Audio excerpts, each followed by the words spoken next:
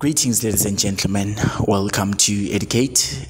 If you had watched our previous video on defining what is the atmosphere, you are at the right place. But then if you haven't watched that one, please try to watch that one first so that you can get more clarity as to where we are leading to in this video.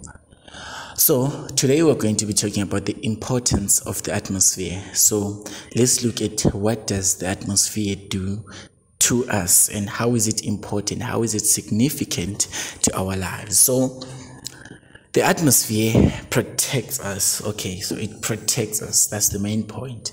So from what does the atmosphere protect us?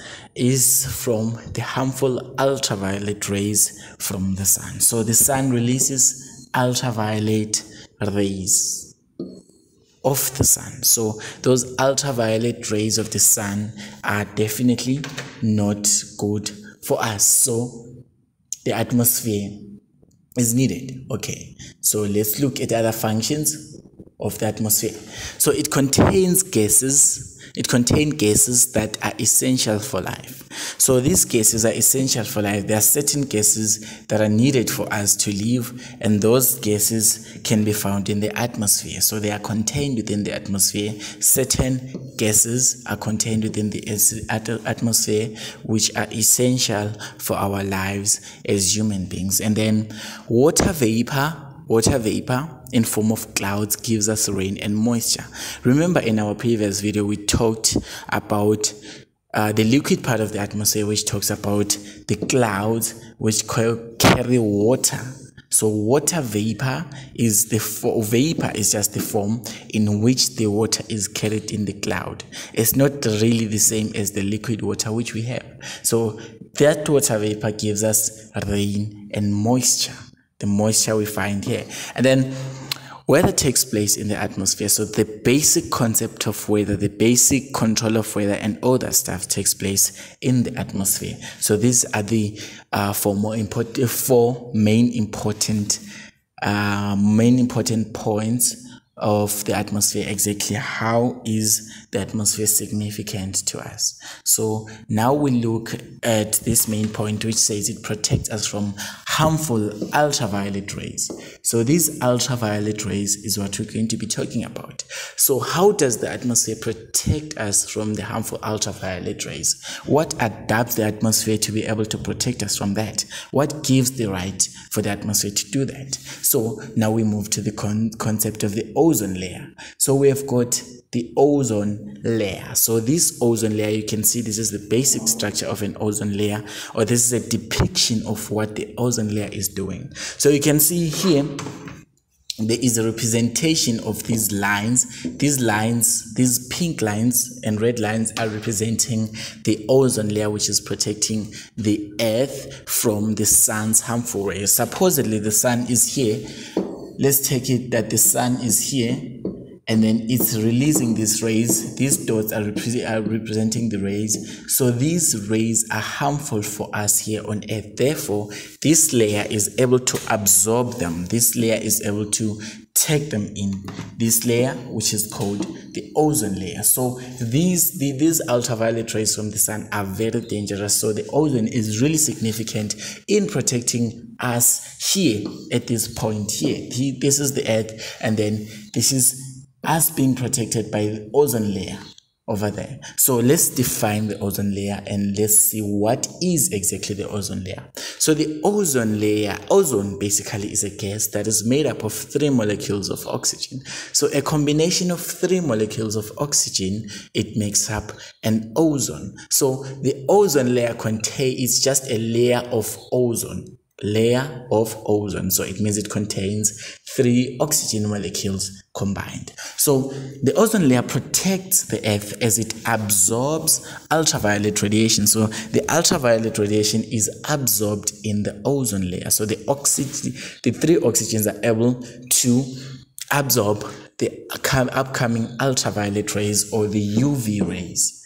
So these UV rays are released by the sun. So this is the molecule basically of the ozone. You can see that we have got 1 oxygen, 2 oxygen, and 3 oxygens. So this is the combination. This is actually a compound of what? Of 3 oxygens. This is SO3. So this is basically ozone. So this is what is contained within the ozone layer. It contains the ozone. So the causes of ozone depletion. So let's look at what is ozone depletion. So ozone depletion basically is the destruction of the ozone layer. So depletion, whenever you see the word depletion, it means it's the destruction of something. So here the ozone depletion is the depletion or the destruction of the ozone layer, maybe causing holes inside. So the causes of that depletion is CFC. So CFC is abbreviation of chlorofluorocarbons. So this is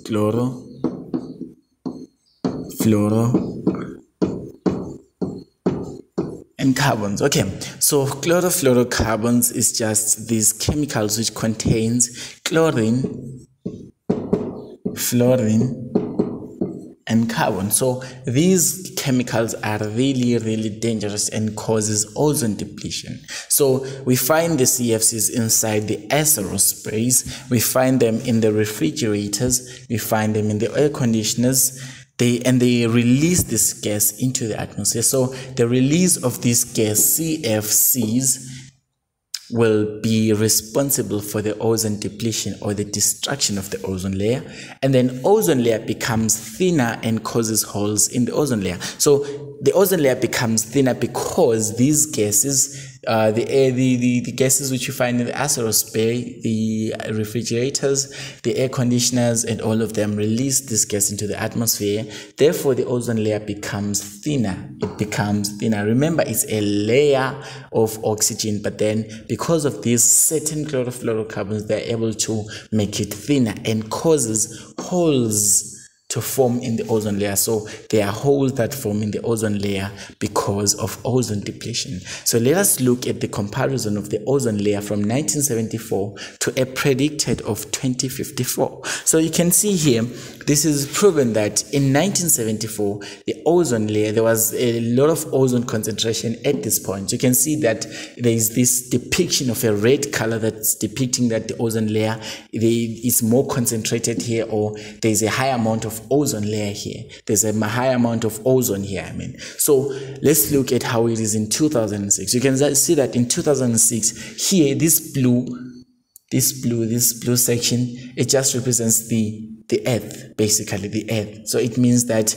the ozone has been depleted from this red state to this blue state. So it means now there is a low concentration, or there is a low amount of ozone in the ozone layer for 2006. And then we go to 1989. Actually, I was supposed to go 1974 to 1989, but then let's go to 1989. So you can see that 1989, let's do a comparison between 1974 and 1989. You can see that here, this part was this part in 1974 was highly concentrated with the ozone. So it means there's this red color showing that there's an absorption of the sun's ultraviolet rays. But then here you can see by this little blue color that now the ozone is fading away, or the ozone is starting to have the holes in it. So this is what is predicted for 2054. So you can see that this is your 2054, year 2054. It is predicted that the ozone would totally be not there, because there is no representation of the ozone in this diagram. There is only the representation of the earth itself. So this is basically the concept of ozone depletion over the years. Okay, so because of ozone depletion, a certain protocol called the Montreal Protocol was implemented in 1987. So this was gathering of different countries to discuss the sustainable ways to reduce ozone depletion. So since ozone depletion is going to be dangerous for us, but then we're going to see how does it affect us as human beings, how does it affect us. So here, the Montreal Protocol gathered different countries to discuss the sustainable ways, the ways that can sustain and reduce the ozone depletion. So target was as follows. So what did they target? They target, and the developed countries must reduce the use of CFCs by 1995. So that is what they targeted. So they targeted that the developed countries must reduce the use of CFCs. Remember that CFCs are the main causes of ozone depletion. Therefore, the developed countries have got more access to CFCs. Like countries like the US, they have got many arsenal spray, they have got many refrigerators. So they should just reduce the use of CFCs by 1995. So this was the target for the Montreal Protocol. And then the developing countries must replace all the CFC products by 2010. So this was targeted. So they must be replaced. So these CFC products must be replaced with the halocarbons, although it's not mentioned here. So there was halocarbons which were found to be better and do not harm or damage the ozone layer. So the halocarbons were more safer. And then the effects of ozone depletion. Why does ozone depletion, why did the Montreal Protocol, why was the Montreal Protocol implemented? Is because the ozone depletion have got effects on us as people, because the receiving of the ultraviolet rays here on Earth is dangerous for us. But then in what way is it dangerous? So let's focus on that. So the effect on people of the ozone depletion is skin cancer, number one thing. So you are at high risk of getting skin cancer. Reason being, if the ozone is depleted, so there's a high amount of ultraviolet rays that are coming to the Earth, and they will damage your skin, causing the skin cancer. And then sunburn, we'll have sunburn because the ultraviolet rays of the sun are hot. Therefore, if not absorbed by the ozone layer, they're gonna burn us here on Earth. And then we have got eye cataracts in people and animals. You know, when you look at the sun, usually you actually cannot see for a moment. So those eye cataracts can occur worse because now the ultraviolet rays are just coming through and not being absorbed by the ozone layer. So we can have the eye cataracts in people and also in animals. And then it can weaken the body's immune system, so the body cannot fight diseases. So the body will not be able to fight diseases, since the immune system, the system of the body to fight its diseases on its own, will be weakened by the continuous receiving amount of the ultraviolet ultraviolet rays in the Earth. So the effect on plants and marine. Now we've looked at the effect on the animals, or on us, I mean. So the effect on plants and marine life, it disrupts photosynthesis. Remember, the photosynthesis is just an ability for a plant to produce its own food, in general terms. So it disrupts the photosynthesis process, because remember, the photosynthesis uses radiant energy. Therefore, if those ultraviolet rays are highly concentrated here on Earth, they will disrupt the radiant energy needed for photosynthesis. So it will disrupt photosynthesis, or the ability for plants, for green plants, to produce their own food. It also kills phytoplankton in the sea and disrupts marine ecosystem. So it damages phytoplankton. We will talk about phytoplankton some other day, but then it is found in the sea and it disrupts the marine ecosystem. The marine life basically talks about the animals that stay in the water, or the aquatic animals. So the crop yields get less: cotton, soybeans, rice, and beans and peas. So certain temperatures and certain heat is needed for growing certain plants. Therefore, the crop yields will get less because there will be a high concentration of the sun, because the ultraviolet rays are continuously coming to the Earth and they will be damaging our plants. So thank you for watching. Stay tuned for the next video.